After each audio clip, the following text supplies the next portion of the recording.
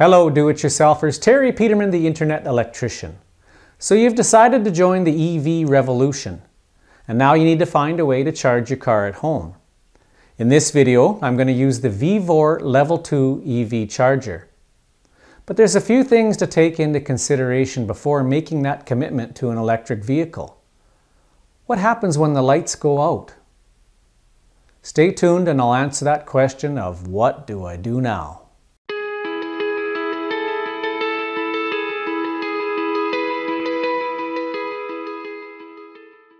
So before we get started, let's talk about EVs and the seemingly relentless push from the establishment to get us all on the EV bandwagon in the name of saving our planet from the evils of fossil fuel.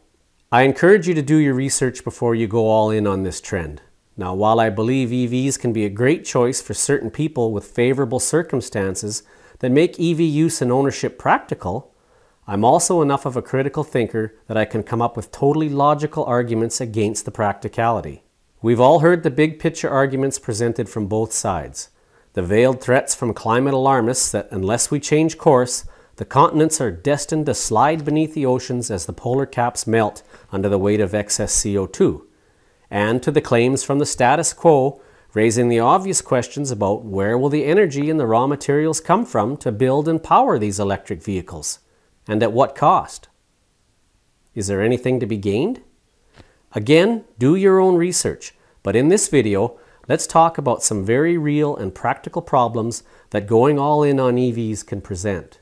So the first question that anyone should ask themselves before taking the EV plunge is, where am I going to charge my car?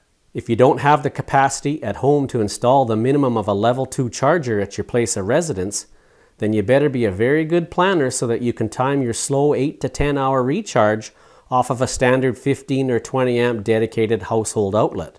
And what about your place of work? Do they have level 2 chargers for all the staff? Or do they provide dedicated outlets so you can plug in and top up the battery enough to get home? So after you've determined that yes, EV is for you and you can install a level 2 charger at home for a relatively quick recharge, here's another factor that's often overlooked. What happens in a prolonged power outage? It's not hard to imagine this happening because it does, and it's happened numerous times in the past, and it'll continue in the future. Be it a storm that takes out electrical infrastructure, an earthquake, tsunami, or God forbid the current ominous cloud of the threat of nuclear war that we're currently living under, with the conflict going on between Ukraine and the UN against the nuclear-armed Russian nation.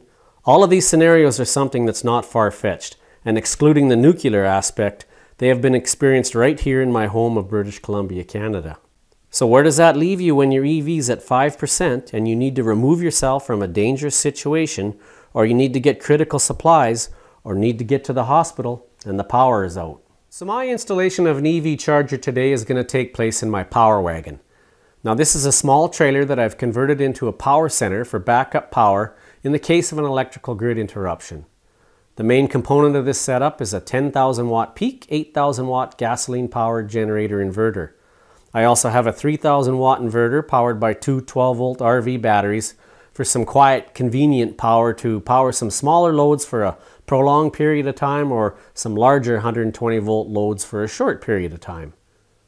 There's 200 watt solar panels that keep the batteries charged and ready to go when needed, and when the batteries run low, the generator can be started to take over the supply. The generator can also be connected to my house via a transfer switch panel, and that'll power the critical circuits in my home or for any other place that power might be needed in a widespread outage.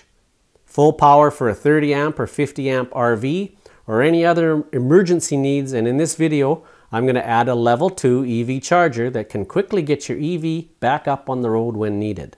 So let's get started with this simple installation. I have a space here to mount the unit, and it will simply plug into the provided 1450R outlet on the generator, providing 40 amp peak and 33 amps continuous power at the 240 volt supply to power the VVOR EV charge station.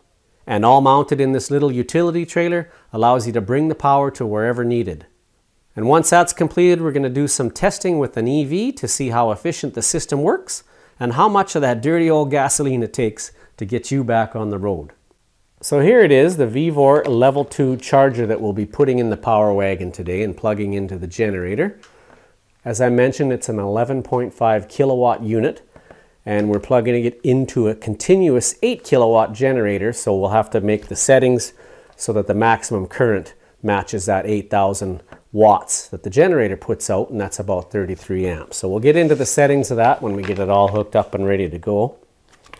VVOR says Tough Tools, half price. This is your manual that comes with it. Let's go find a place to put this inside the power wagon and get started with the installation.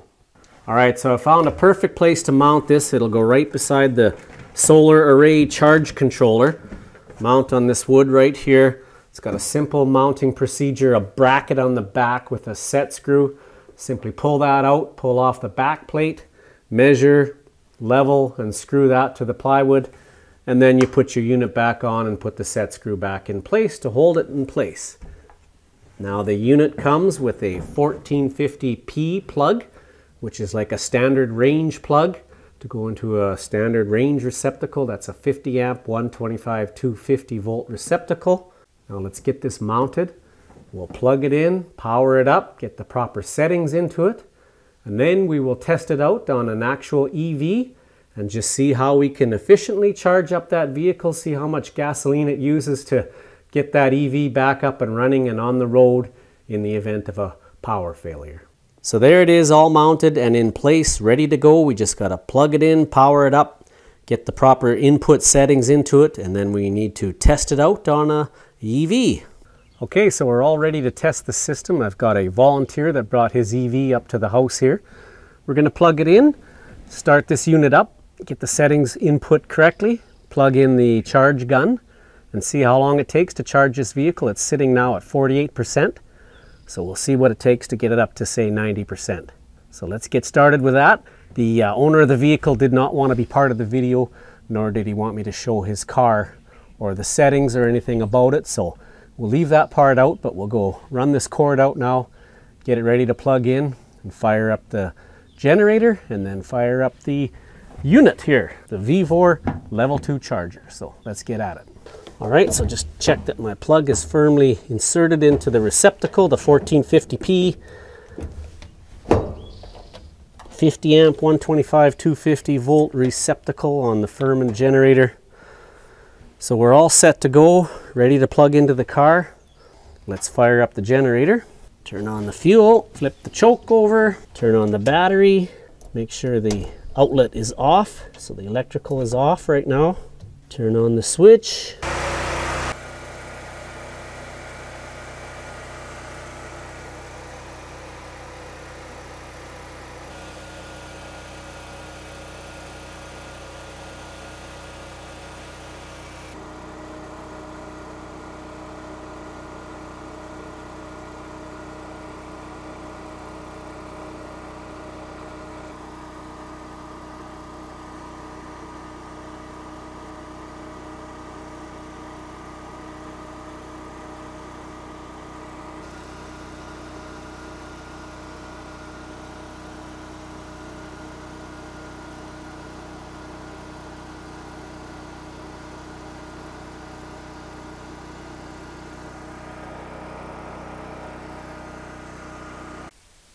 All right, so to summarize the installation of this VVOR level 2 charger, which I hooked up to my generator in a backup configuration, took about 2 hours to charge that vehicle from 48% up to about 94%.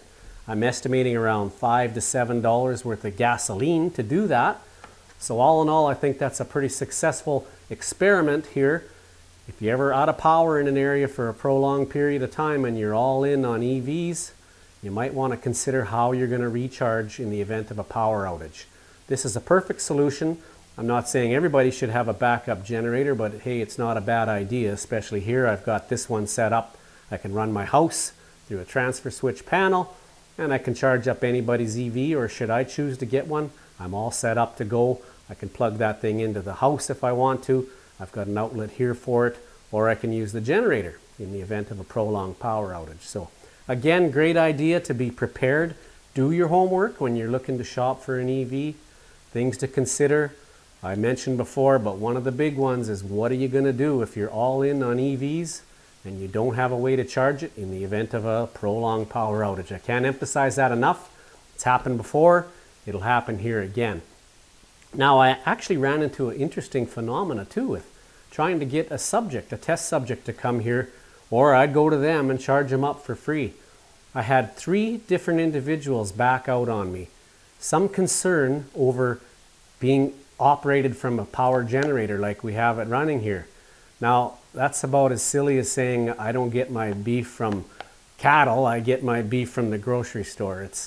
A generator is a generator, whether it's powering the grid up and being distributed all over your province or country and then transformed down to your usable power at your home, or if the generator's right here in your yard and the unit is plugged into it. It has no idea where this generated power is coming from, and it's good clean power. It's 60 cycles a second, 240 some volts as we've seen on the video.